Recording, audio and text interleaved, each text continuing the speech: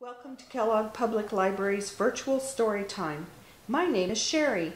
The story I'm going to share with you today is It's the First Day of School, written by Charles M. Schulz.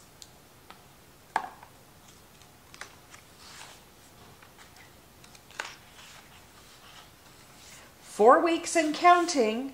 School starts in 4 weeks.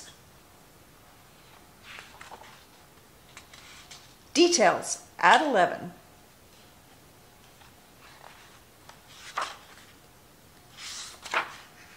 "3 weeks and counting.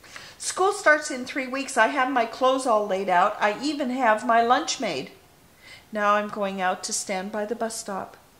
"What are you going to do out there?" "Cry." 2 weeks and counting. "Yes, sir. We'd like to buy some school supplies. Things like paper and pencils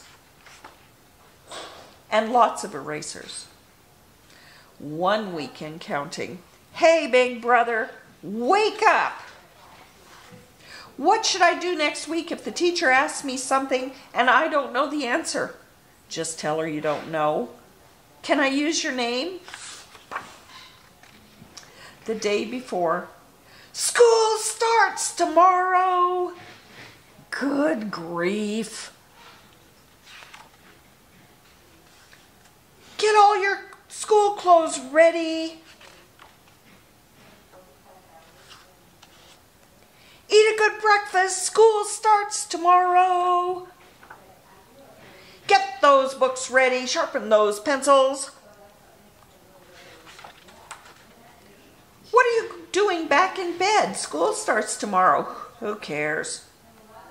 The big day. "Sorry, Snoopy, you can't go with us." Dogs aren't allowed on the school bus. Oof. For show and tell, I have brought this leaf. This is an authentic maple leaf. If you wish to examine it more closely, drop by my desk. I'll be stuck there the rest of the day. That afternoon. "What did you learn in school today?" "The door into the school bus has 3 steps and the handle on the drinking fountain is on the right." And everybody told me the 2nd grade was going to be so hard.